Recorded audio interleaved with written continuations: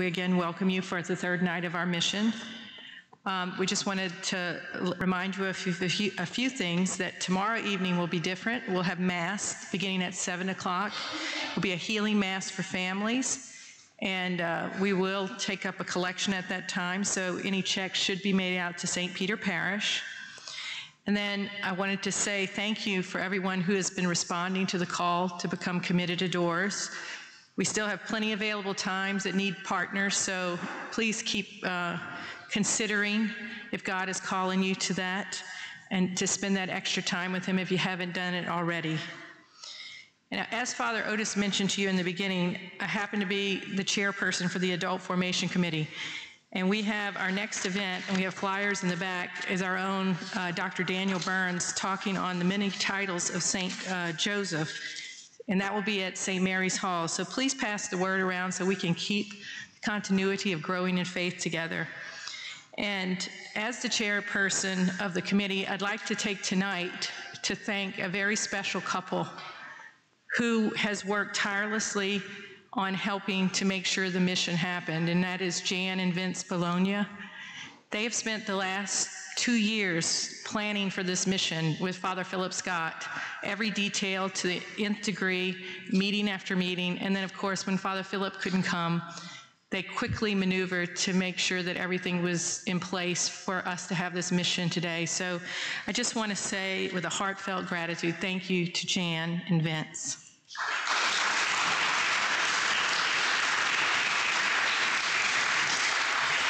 Tonight we'll continue the same as we have done before, and remember, in the back of the missalette are the prayers for adoration.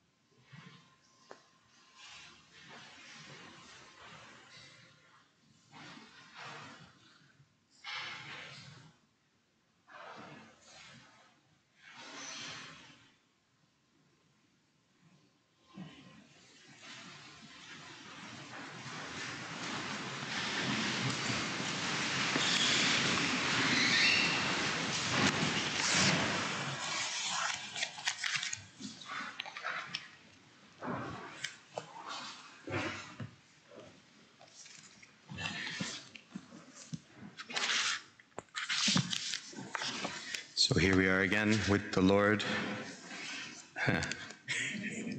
He too wants to go to heaven. And this one is cold. That's very good. Okay, you'll get there faster than the deacon.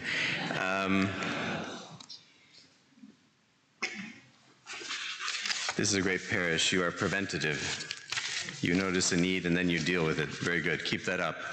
Not just with guest preachers, but with each other. So today, I realize always, it's sort of, I process verbally, so I realize afterwards what the theme was. The first day, the core of the mystery is actually very simple. Jesus is God and man, and he's present here, body and soul, and as man and as God. So the first night actually was the reverence, fear of God, awe, wonder, before the fact that God of the universe is here for me. Not like my pet, like God. He's here for me to lead me, to guide me, to affirm me in the way that he wants. And since he created me, it's the only way that's actually worthwhile. Other voices can build me up, but I'm never really sure if they're going to bring me in a good direction. When God builds me up, it's surely good. And yesterday, the theme, passion, death, and resurrection, is his humanity. And we should have, this is a very Christian thing, and it's where the Greeks did not get it. We should have a reverence in front of the humanness of Christ, his humanity. And therefore, realize what a gift each human being is for us. And I am not sure which one is more difficult. There is a lack of reverence for God and his things in our society. But there is an extreme lack of reverence for man and his things. John Paul II, Pope St. John Paul II, in his first large encyclical, said, Jesus reveals man to himself. That's a quote from Vatican II. And Pope John Paul, if you want to summarize everything he said and did and tried to witness to, it was that. Let's trust Jesus Christ to show us the way for mankind, but for every individual, man, woman, and child, which means my way too. I want to know who I am, what is the fullness of life for me. There's only one who can tell me, and that's Jesus himself. So spending time with Jesus in adoration reveals God to me. That sounds like a more traditional thing. Jesus Christ reveals the love of the Father to me. Yes, but he also reveals my deepest vocation because he is true man. He's truly human. So if I want to know what I should do, what I should aspire to, look to Jesus with reverence and awe. And in that sense, fear of man, because it is terrifying. For a human being in a broken world, both options are pretty terrifying. To take God seriously, believing that he takes me seriously, will definitely push me out of my comfort zone. If I spend time with the living God, it is partially true. He will destroy the old man. He will change me. He will touch my heart in ways that I may not even want. He will ask me to give up plans that are very dear to me. So a contact with the living God can be terrifying if I'm not yet in love. But a contact with Jesus, true man, that part of him, can be equally terrifying because it will, maybe not more, but it will definitely challenge me to get out of my comfort zone, to give up plans that I hold dear to my heart, to give up hatreds, thoughts of revenge, my pet comforts, in a pretty brutal fashion as well. Because he modeled everything. The Gospels contain everything we need for salvation. That's not just a theological truth, like if I read them and I say yes to every sentence in the Bible, I'm guaranteed to go to heaven. My salvation means my purification and my redemption already beginning here on earth. And to take Jesus seriously, his model, what he did in time and space, and how he reacted, as a model for me is extremely challenging. The imitation of Christ in the Middle Ages, that was a new devotion, just as St. Francis brought a new spirit, taking the incarnation very, very seriously. Out of that movement grew the modern, it was called the modern devotion, modern piety. It's funny to hear that now. That was like in the 1300s, but it was modern at the time. Thomas à Kempis was like cutting edge.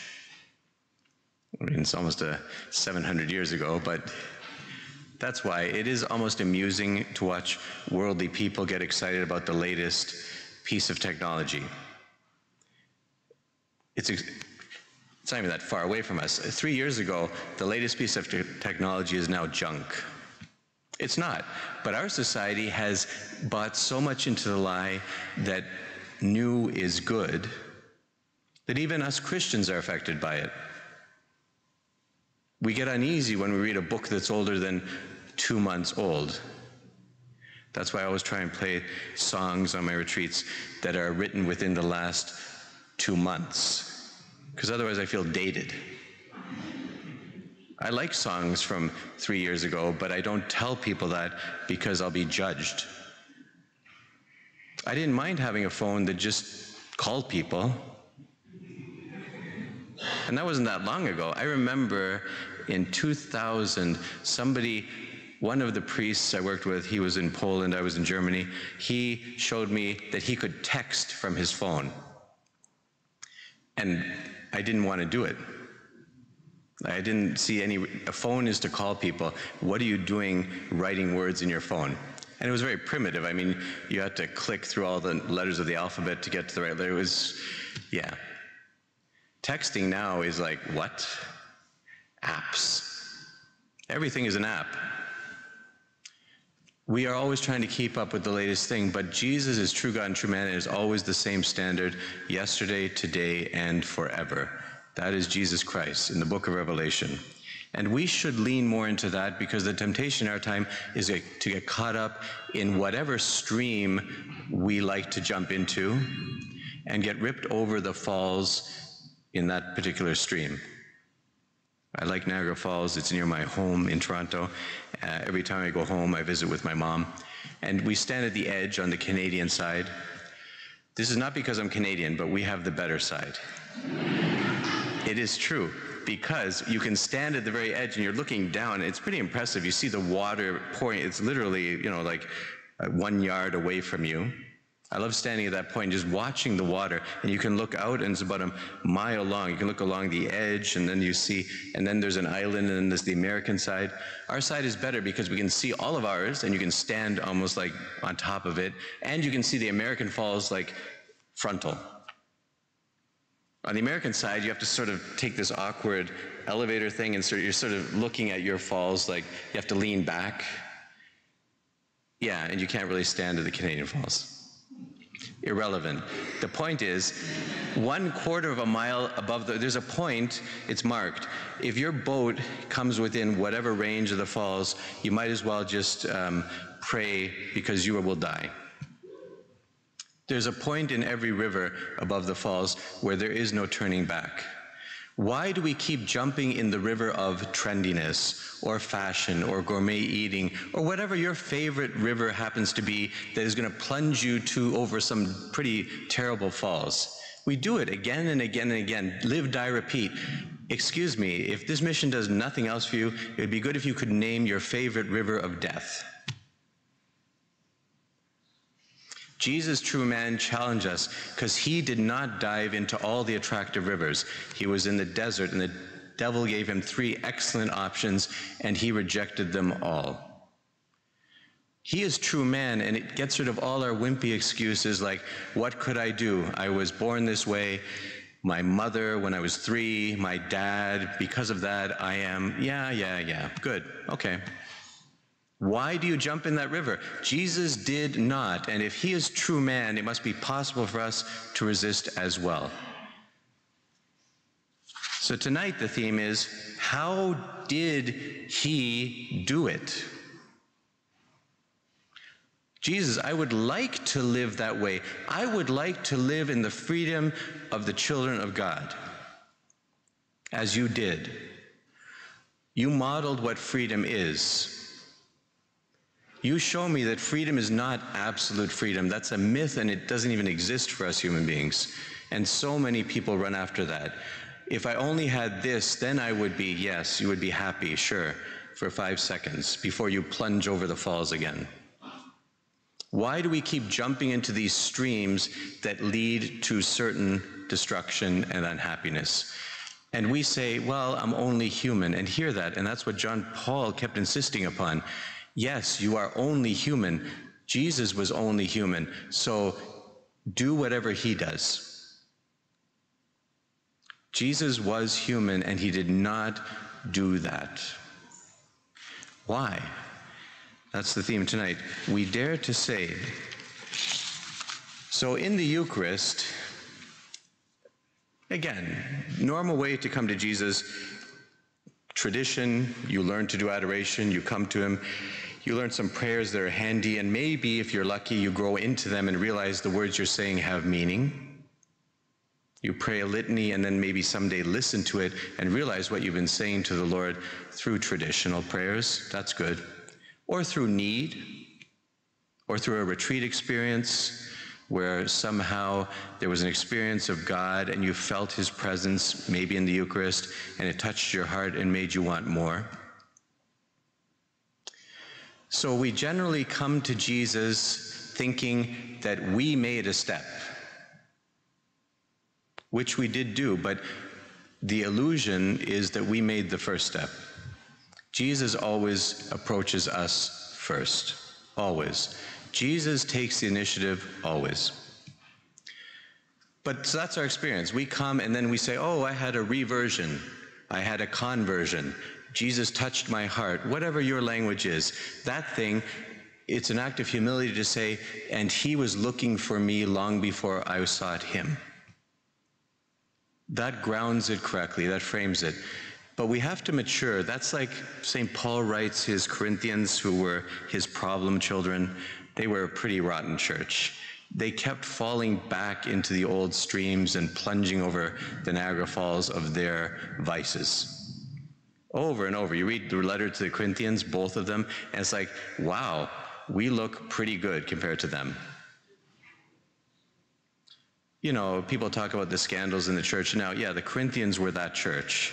They were a scandalous church, and Paul loved them. Note to self, you find scandal in the church, the only way to solve the problem is to love as St. Paul did, who learned from Jesus Christ himself. You will not solve problems by getting bitter and hating on those people. It's not the Christian way, because Christ didn't do it. And Paul, who was pretty close to Christ, did not do that. But the Corinthians had their problems, and he loved them and invited them to do something different. He did not hate them. He was patient, and he instructed them over and over and over again, and eventually they got it. We have to be mature. He wrote the Corinthians, you are like children. You can only take milk. If I try and give you a little piece of steak, you vomit. It's hard, you know? He was trying to wean his little Corinthians off. Let's go back. Okay, there are 10 commandments. Yes, all 10 of them. They're very important. No, not that one. You can't, no, don't ignore that one. No, look, it happened again. You fell down. So he's trying to wean them off and maybe teach them a little about prayer and, you know, other things. And they keep smashing their little foreheads as they collapse again. He says, okay, milk. And he says, it's sort of frustrating for me, like you people, you know, timeline, normal maturing in spiritual life, you should be well on your way to waddling around on your own little feet and not needing milk. You know, you could eat peas at least or something. The milk is the basics, and Paul wants to give them the stake of maturing in the relationship with God. What does that mean? Well, look at Christ, take him as your model, and grow into that experience that he had and he has here. The core of Jesus Christ is, he is not here just for me. Subjectively, it's like therapy. I go to Jesus, he heals me of something, some deep wound, yay. He helps me to overcome a vice that I've never been able to overcome. Excellent. The danger for immature people who are beginning their spiritual journey is to think, so it's all about me. And then that's the problem. It slips back into, it's all about me, which is the basic problem that we all have. The step in maturity, the only step necessary really, is to realize he sought me first. That's good. And then to realize it's not about me, it's about the Father. Over and over again, Jesus witnesses to it in what he says, in what he does, in how he reacts. He is doing the will of the Father, and that does not crush him, it delights him. An immature Christian feels the restrictions. A mature Christian has a great joy in only having to do what God wants of him or her. And it's not a joke, it's not feigning. It's really joy. I am so happy because I love God. Now I realize who sought me. And the best thing I could imagine is making him happy. So with the Eucharist, our first steps, and they're baby steps, and what can you do? Don't get all proud on me.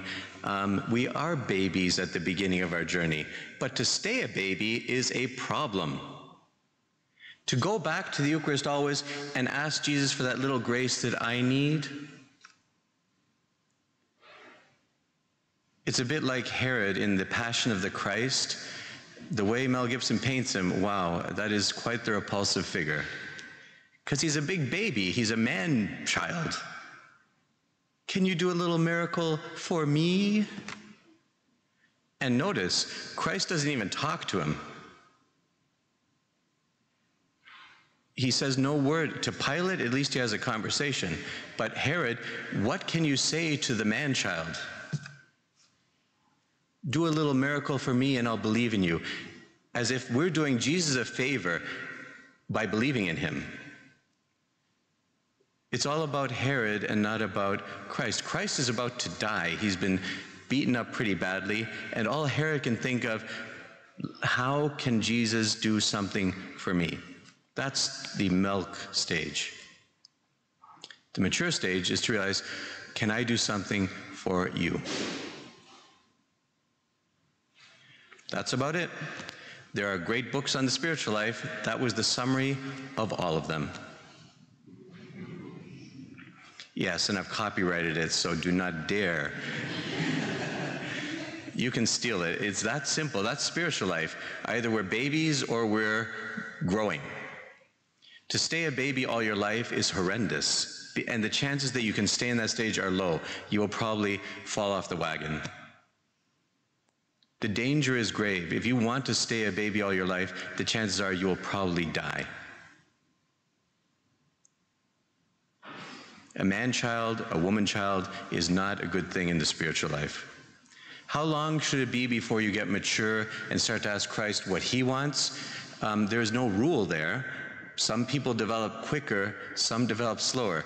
But if you're not developing, bad sign. Because Jesus Christ, who reveals man to himself, Pope St. John Paul II, Vatican II, he reveals that there should be a journey of growth. The mature saint is not the same as he was a day ago. Every day is a step further on the journey with Christ and often to Calvary, but you don't stand around doing nothing. So coming to adoration, coming to Jesus here tonight in the Blessed Sacrament, often we come to ask for something. We may spiritualize it a bit. I just want to be with you, but actually what we want is a little bit of peace and quiet in the turmoil of our lives. We are really often looking more for a pill, a therapy, a solution, than to be present for him and ask him, what would you like?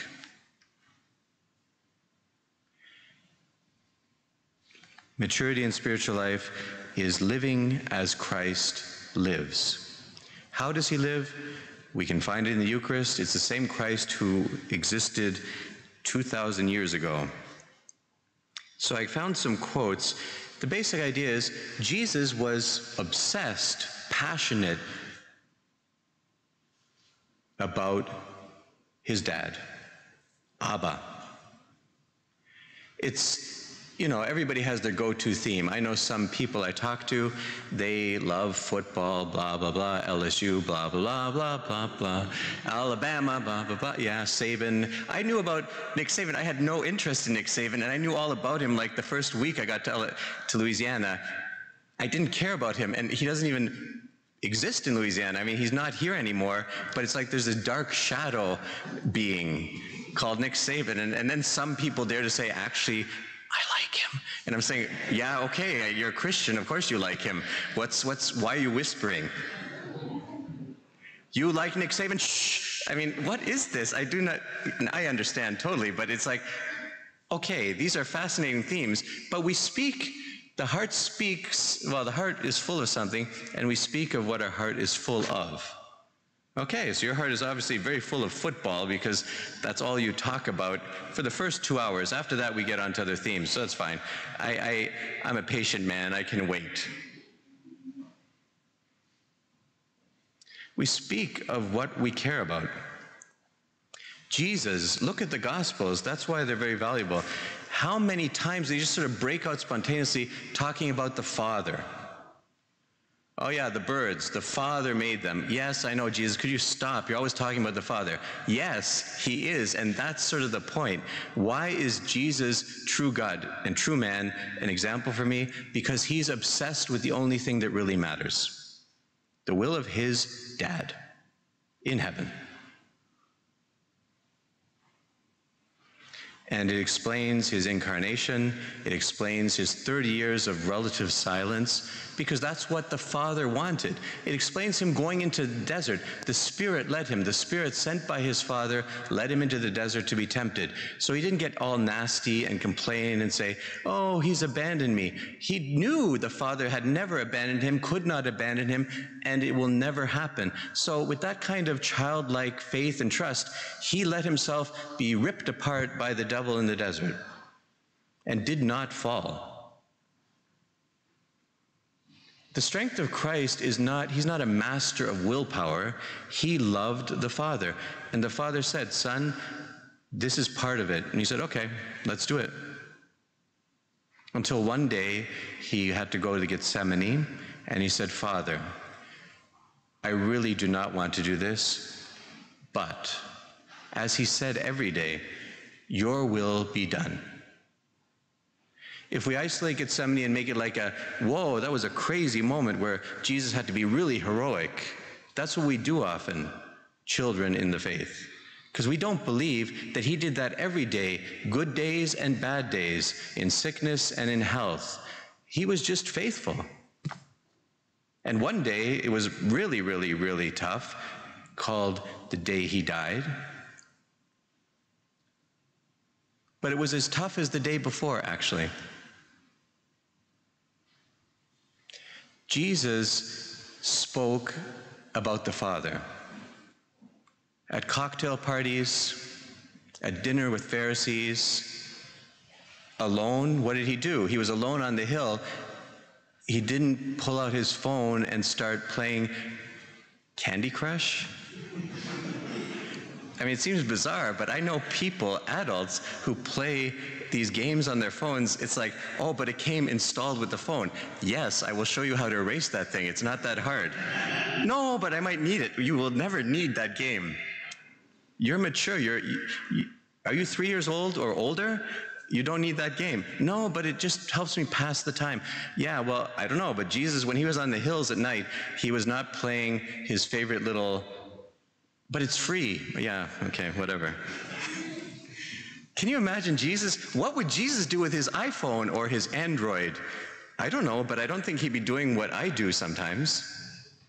And we're not talking about the problematic stuff, like looking on the internet for garbage. Or, no, what could I do? It appeared on my screen. Yeah, you helpless thing. Poor you.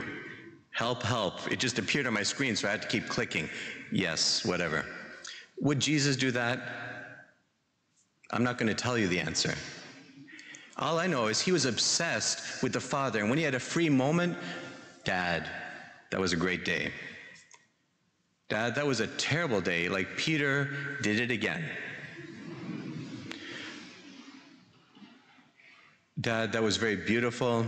That woman caught in adultery, her openness, very beautiful. Thank you, Father. That's what I came for. That Pharisee was so hard-hearted. I did everything I could, and he would not yield. Father, what can we do for him? Jesus' life is a conversation with the Father. So we see it especially when he's alone, he's talking to the Father. When he's with friends, he's talking about the Father. When he's preaching, he says what the Father would want. How does he know? Because he knows. He doesn't assume. He doesn't guess. He doesn't speak in the name of the Father without knowing. So when we come to Jesus in the tabernacle, in the Adoration Chapel, or here in adoration, see, this is the theme for the spiritually mature. I guess that's why you're here tonight. Maybe. Look at him and realize he was busy before we got here. Because if we're immature, we think like, poor Jesus, he's waiting in the tabernacle all alone. Man, won't anybody come and visit me? And there are certain preaching motifs that are very cheap hacks, and they cheapen Jesus' presence there as if he's like codependent on me. Poor Jesus, how did you do it so long? Oh, here I am again. Oh, and it's like a big dog, and he's going, oh, yes, you're back. Whew, finally, my existence is fulfilled. No, he is fine with the Father. He's a big boy. When we leave this church tonight, Jesus is totally good because he's at one with the Father, and their conversation in the Holy Spirit is deep and intimate and eternal. And when he became man, that did not change. And if you read the Gospels with that eye, look at how much he speaks about the Father. He scandalized the Jews because you did not speak about the living God in that intimate way. Jesus did not to teach us a lesson or to open a new path to the God that we cannot know. He did not know how to do otherwise. So Jesus, he does not need a therapist. Don't worry, he's fine. When you leave, if you never come back again, he will be very sad. But I mean, his primary interest is the Father. He has more than enough to talk about with him forever. You're not doing him a favor by coming. And if you get a cure or a conversion or a reversion, it's not because he's been waiting for you and had nothing better to do. It's an overflow of his conversation with the Father and listening to the Father and learning from him. He cannot do anything but love as the Father loves. So when you come into his presence, of course he will love you. Because he's in the school of love, which is that eternal exchange between the Father and the Son and the Holy Spirit. He's good. And he suffers because we don't want to enter into that communication of love. That is the suffering of Christ. And he did everything he could to make it possible, and the suffering that we still don't want it is immense. And he has conversations with the Father about that too. Deep conversations. In the first reading this morning, it said the Spirit groans within us. Yeah, that's the Spirit that groans in that dialogue between Father and Son, trying to figure out how can we open hearts? Why is love not enough for these people? Why do they still come to adoration thinking it's about them? I mean, they haven't entered into the dialogue yet, I guess. Father, I tried. All I did was speak about you, show what kind of love you have in things I did, in things I said, in the way I prayed, and they don't get it. Like, I don't know. What can we do? Jesus doesn't need you to feel sorry for him. He needs you to surrender. and enter into that conversation that he wants to show you. Yes, you speak to the Father like he does. Innocently, happily. When you suffer, go to the Father. When things are great, go to the Father and thank him. So what I did, I went through the Gospels and found a few places. It's very beautiful. It happens a lot. Jesus prays, and then he turns to the disciples and tries to explain to them what's going on. And that's what he does here too. Adoration, yes. Healing, okay, fine. Giving you grace, wonderful. Hit the button, get your Coke. It's not bad, and he doesn't resent it, because children do that. What can you do? They don't know what a relationship is about. They think it's about them. There is a certain stage where you start to expect they could, give a little back and eventually enter into full communion. By the way, that's why marriage sacrament is so important. Marriage is merely imaging the union that the Father and the Son have. That's all. Once you've done that, you're good. It's showing that the union between two people can be as intimate as the union between the Father and the Son. That's why we have marriage between Christ and his church. That is the model of marriage, and flipped around, married couples, all they have to do is live the union that Christ had with his church and treat each other like Christ treats his church. It's so simple. If we are in contact with the Father, learning how to do it.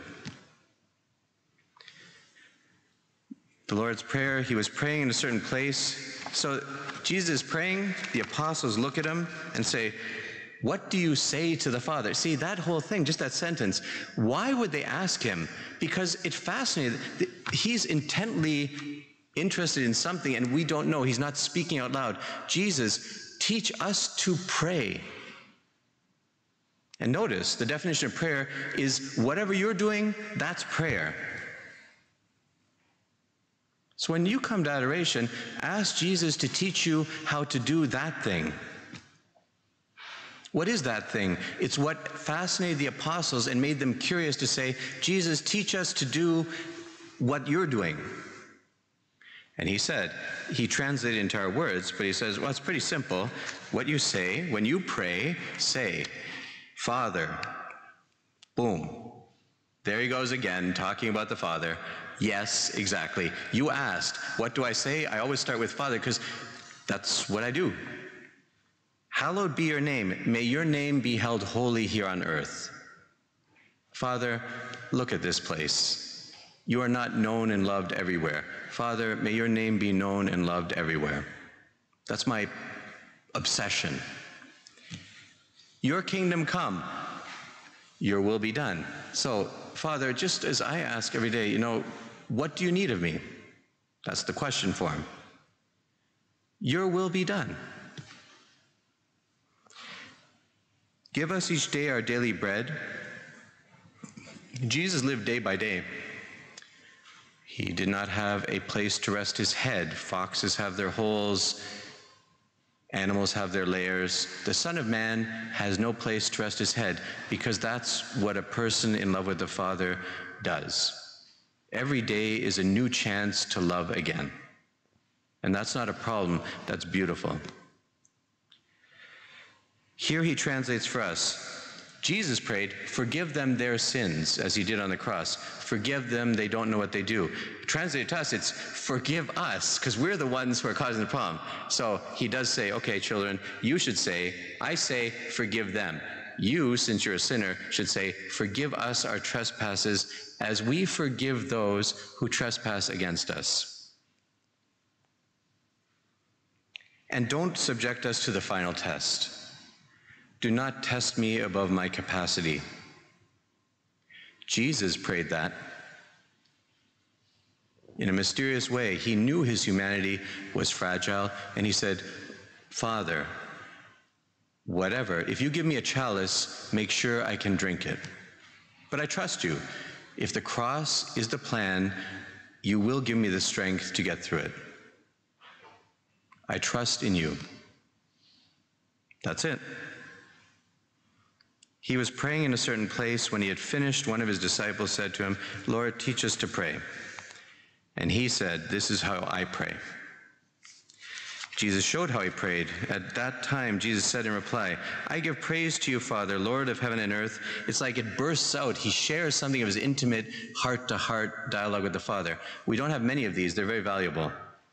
"I thank you. I give you praise." It seems he did that a lot. Note to self, how often do I just praise God and thank him? Do I do it after my bitter rant or before? Notice he's praising God because he says, "Thank you, you've hidden things from the wise and the learned. Thank you, Lord, for making it so difficult. The people that would really help me with my mission, the Pharisees and the Sadducees and the leaders of the empire, are ignoring me. They're hard-hearted. They are not cooperating." And he says, "Thank you for revealing to the unlearned and the stupid. Thank you for giving me this lousy team." Without cynicism, he says, "Thank you, Father. It's obviously your will, because nobody else could have come up with a group of apostles like these 12. They're not intelligent. They don't get it. I've spent 2.5 years with them now, and we are not making progress." And he says, not that cynical, sarcastic undertone. He just says, "Thank you, Father. I praise you because this is so obviously your plan. It must be a good one.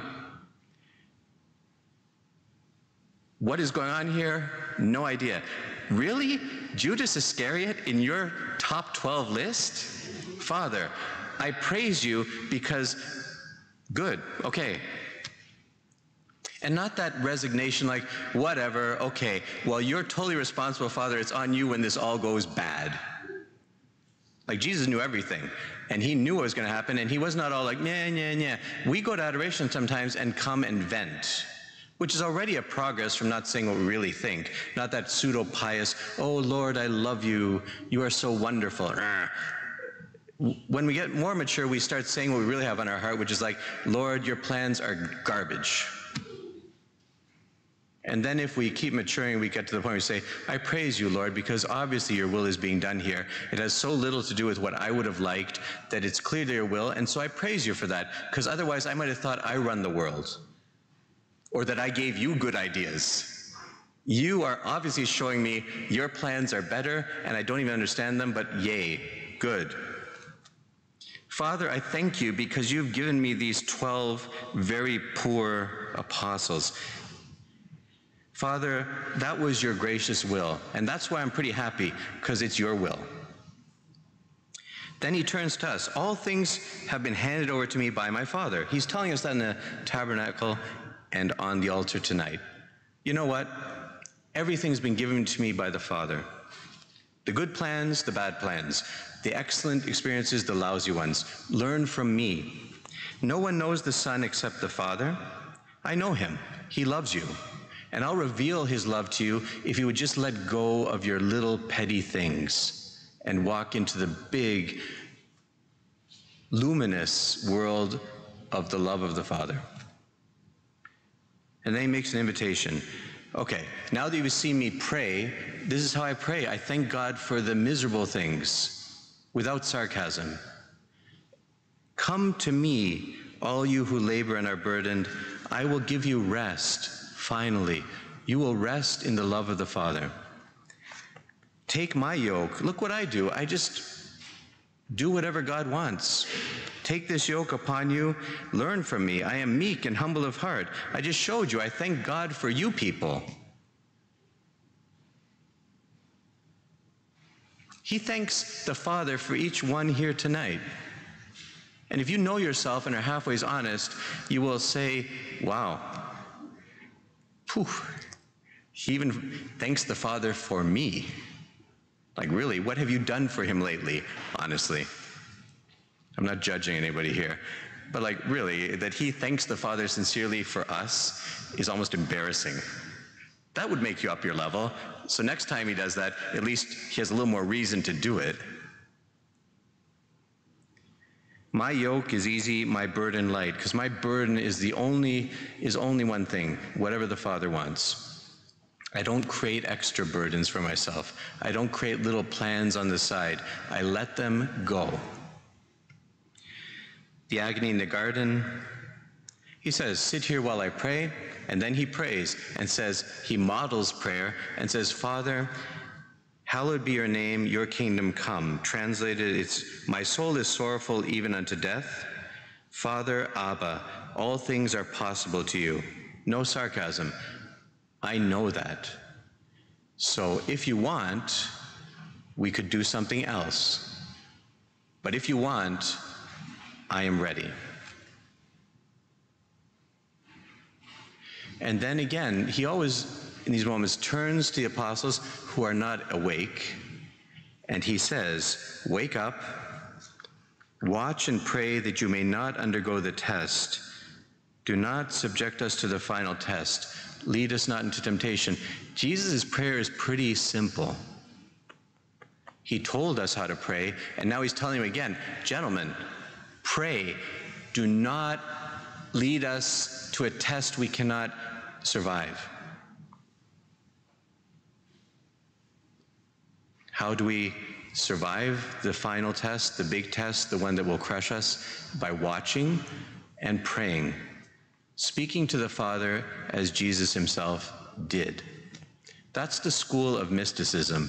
That's the school of mature Christians, coming to adoration exuberant with all the damage and the baggage and the frustrations and the joys and the graces and the blessings, and talking to Jesus joyfully about it all, sharing with him and saying, some things I don't understand. How would you do this, Jesus? What do you think the Father is saying to me through this circumstance that I do not understand?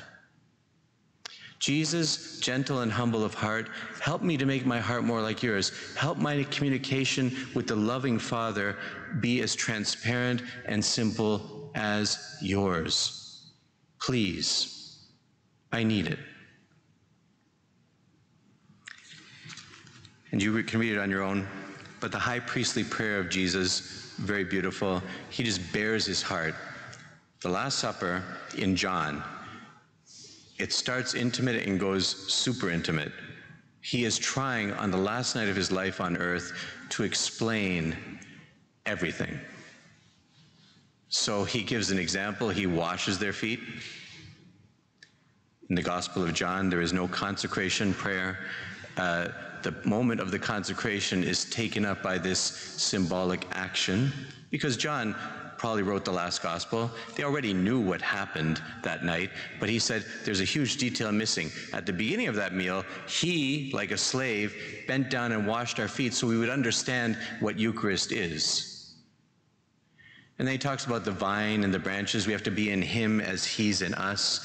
And then he goes off on this powerful prayer in 15 and 16 and then 17. He forgets about us and just talks to the Father. It's the longest prayer of Jesus that we have recorded. And I would invite you to read it. I gave you a part of it here on this sheet. But it's very powerful. It says, Holy Father, keep them in your name that you have given me, so they may be one just as we are. There's so much more to say, but I would leave you with that thought. Sometimes we talk about divisiveness. We talk about party politics. In the church, in society, in our families, we talk about taking sides, as if we really cared about unity, and I would say that as a challenge. Do we really care about unity? I suggest most of us don't. We like milk. We like to stay in our comfort zone and forgive as long as it doesn't cost us too much.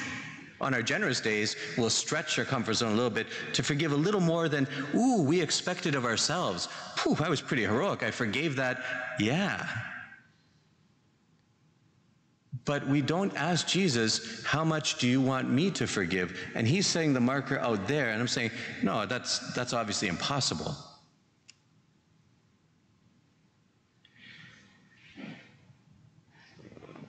We don't believe that everything is possible for God. We make unity a game based on where we are and what we calculate we are capable of, as if God did not exist. Hear the impassioned prayer of Jesus, the longest prayer we have on record of him to the Father. And he's saying, Father, make them one as you and I are one. This intimate conversation I'm always having with you, make them have that, first of all, with you. That's the only way it's going to work. So that they all realize they're sons and daughters of you, as I know I'm a son of you, so that they can, their common childhood will unite them.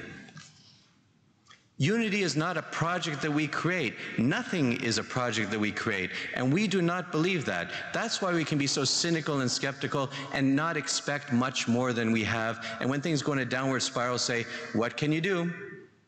It's their fault. Yeah. No, it's not. It's the fault of everybody who does not understand. Father, let them be one as you and I are one. That's the model. And once we've got that one, you know what? We can relax. Once we've tried to be one with every brother and sister on this earth as the Father and Jesus are one, good. The project is done. What annoys us about Jesus' words here is that it seems it's going to take a while and might take my genuine surrender, authentic concern, turning the cheek, forgiving 70 times, 7 times, and that is burdensome. Yes, and that's why Jesus did say, my burden is light. If you're feeling the heaviness of that burden, and that's why you don't even try to begin, it's because you don't know the Father. And you didn't hear my biggest, longest, most passionate prayer. Father, may they be one as we are one. That is the model for every human relationship. So let's make that our prayer tonight, if we dare. If we want to be big boys and big girls who don't just receive milk and pablum and porridge and grits and mashed peas. If we want to be in the big leagues with Jesus, if we want to do what he did, there's one way. It's the narrow gate. Learn to love the Father and appreciate his love for me. Go to Jesus and try to learn from him, what is he talking to the Father about? And hear with trembling and awe and amazement what he wants for me and all of us. May they be one as you, Father, and I are one. That's what I want for the human race. That's what the human race was made to be, an icon of the love that we have. It's going to break out into the universe and explode and show all of creation what the children of God are capable of.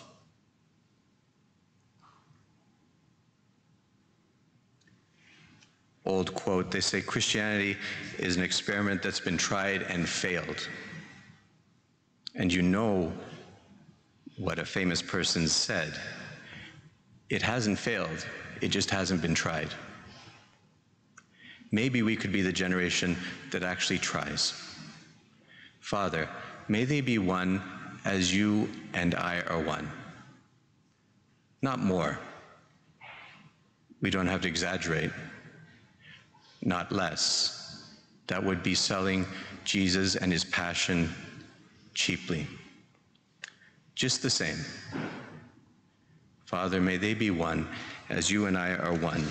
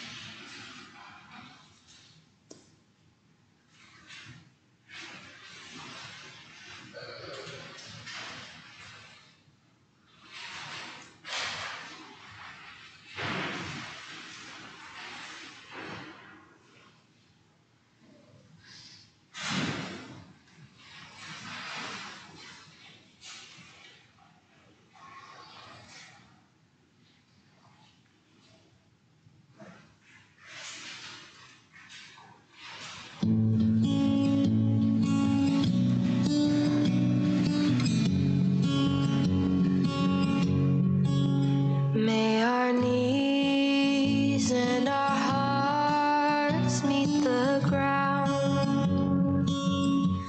Before you we bow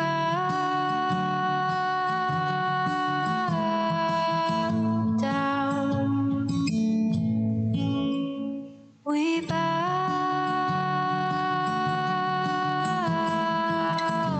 down. As the Father is with the Son, may we be one.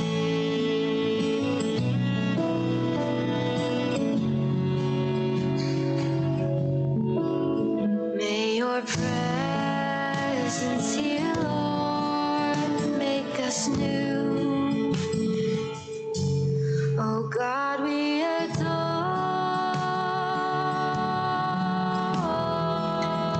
you.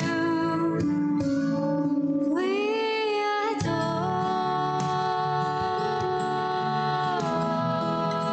you.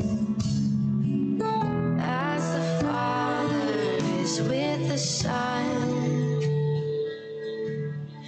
as the Father is with the Son, may we be one.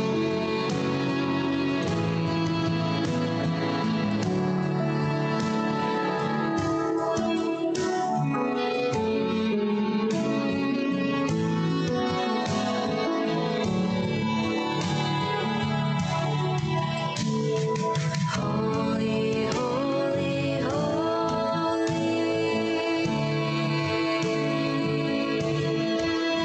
You are holy, holy, holy. You are holy, holy, holy.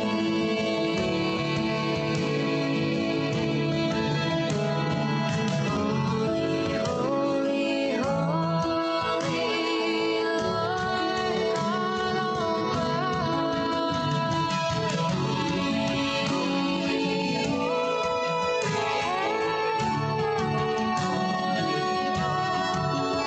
You are holy, holy,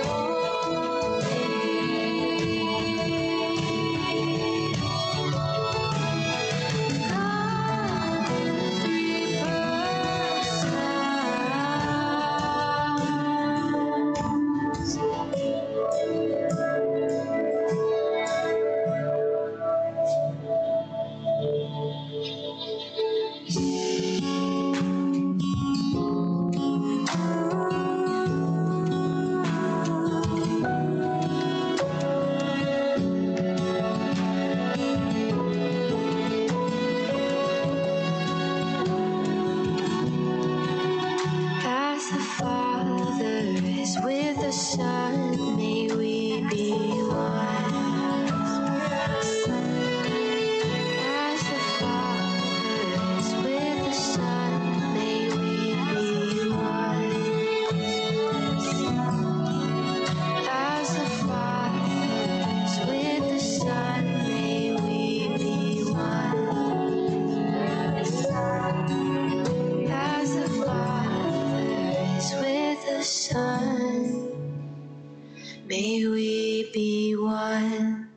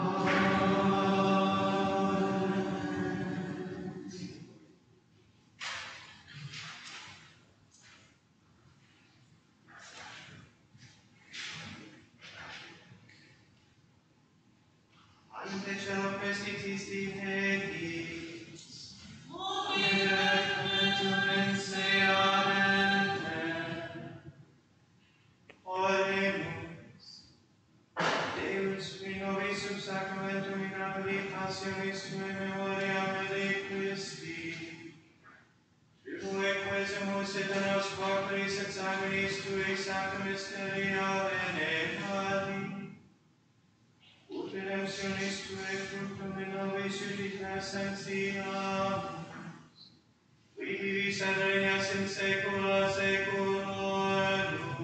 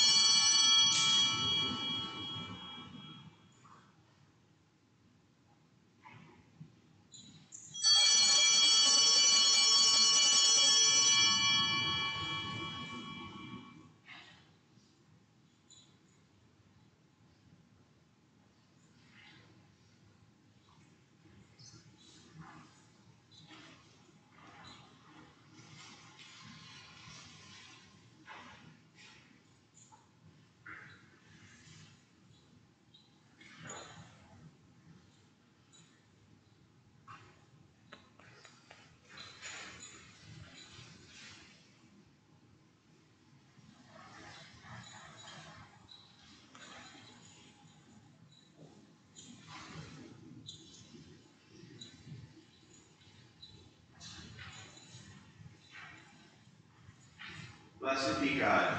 Blessed be God. Blessed be his holy name.